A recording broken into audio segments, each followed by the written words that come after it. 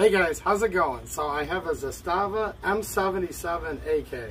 And these have recently come back in the country, so I thought I'd do a quick short. Let me know down in the comments if you guys want a full review. So, what do we have here? Well, this is one of the older Century Arms imports. This is chambered in 308 or 7.62 NATO.